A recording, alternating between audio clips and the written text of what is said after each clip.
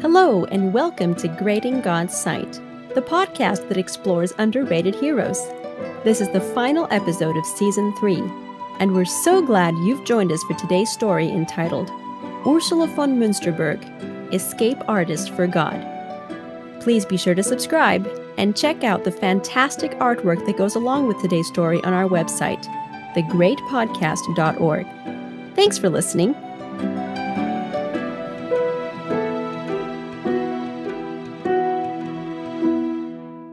Late one evening, in a darkened convent in Germany, 3 nuns discussed the future of their lives. Repetitive prayers and late-night vigils had become all too familiar to them over the course of their monastic lives, but this conversation was different. Their convent had recently been visited by a chaplain who supported Martin Luther's controversial reform ideas. He opened the scriptures to them and taught the sisters the importance of faith for salvation. Although they knew it would have to be a carefully guarded secret, the sisters wholeheartedly embraced the new doctrine. Now, after further reflection on Luther's writings, Ursula von Münsterberg and 2 friends made whispered plans to escape the convent. They had set their minds and hearts to follow the word of God alone, even if it meant forsaking all they knew.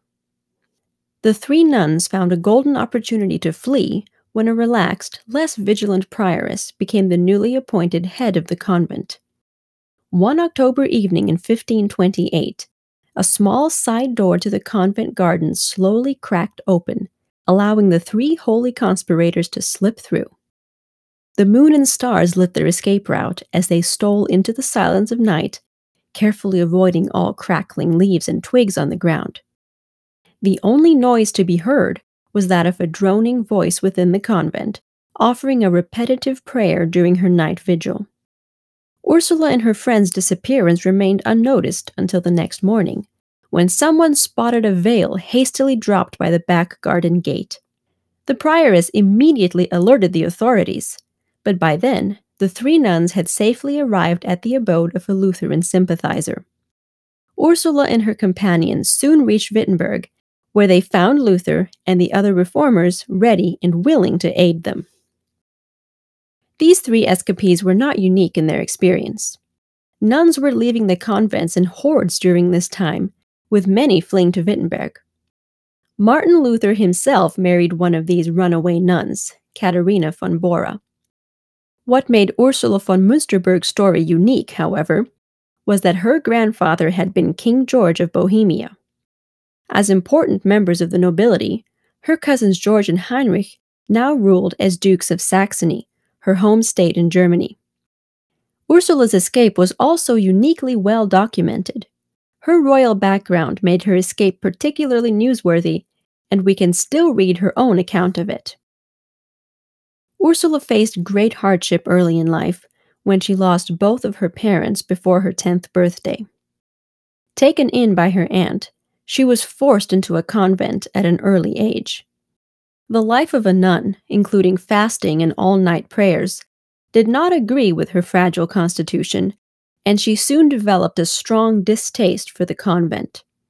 She was hungering and thirsting for something more, which prepared her to become an avid sympathizer of Luther. Ursula's family dynamics were somewhat complicated. Her cousin, Duke George, remained a staunch Roman Catholic all his life. On the other hand, Duke Heinrich, her other cousin, eventually warmed up to Luther and the Reformation.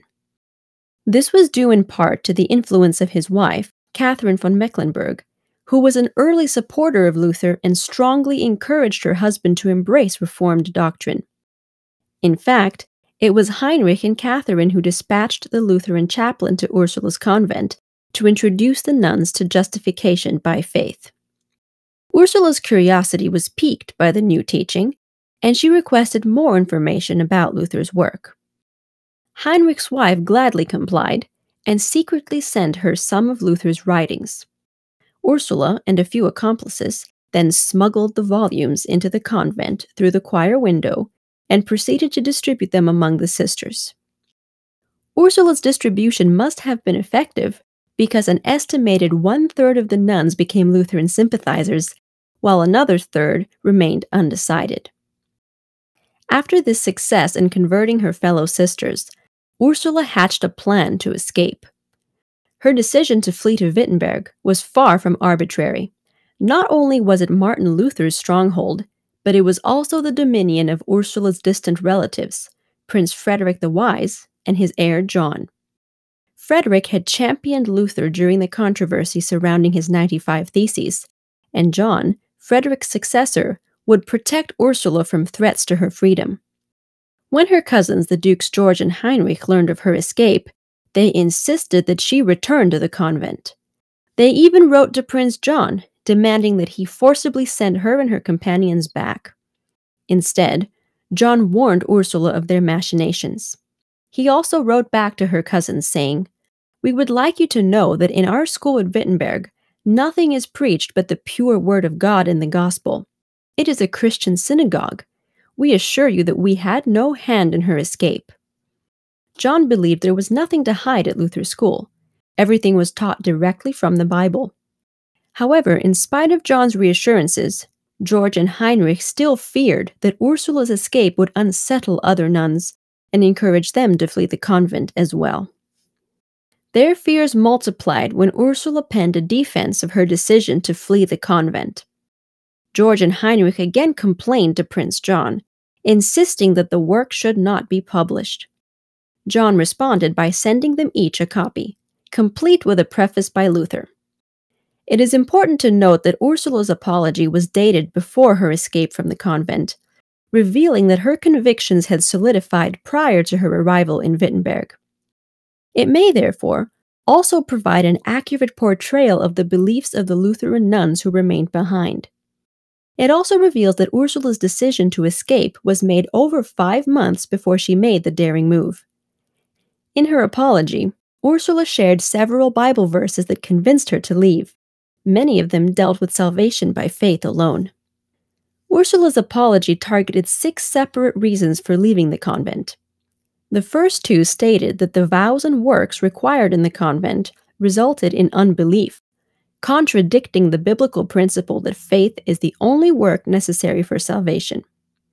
Here the influence of the Lutheran chaplains and Luther's writings can be seen. The following 2 points summed up Jesus' 2 greatest commandments: love God first and foremost, and love one another. It appears that Ursula's view of the convent was one of dull, loveless rituals, so her emphasis on love was a logical response. In her 6th point, Ursula cited Matthew 4:4. "Man shall not live by bread alone, but by every word that proceedeth out of the mouth of God."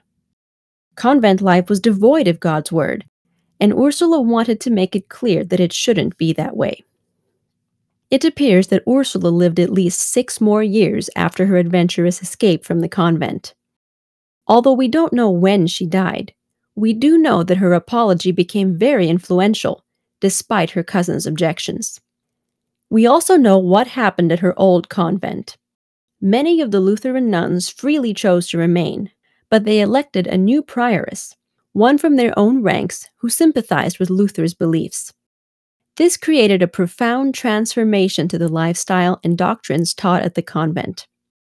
Ursula's smuggling left lasting results, and her life seems to complement the stories of faith found in Hebrews chapter 11. It could be said, by faith, Ursula left everything and followed God. Could the same be said of us? Thank you for listening to Great in God's Sight, a podcast by GYC Southeast.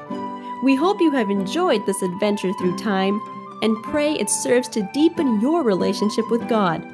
While we strive to bring you a unique perspective on each believer, we encourage you to use your God-given curiosity to explore these topics for yourself. Please remember to hit the subscribe button and share this episode with your friends via text or social media. You never know who might be encouraged. Until next time, we wish you God's blessing as you seek to be great in His sight too.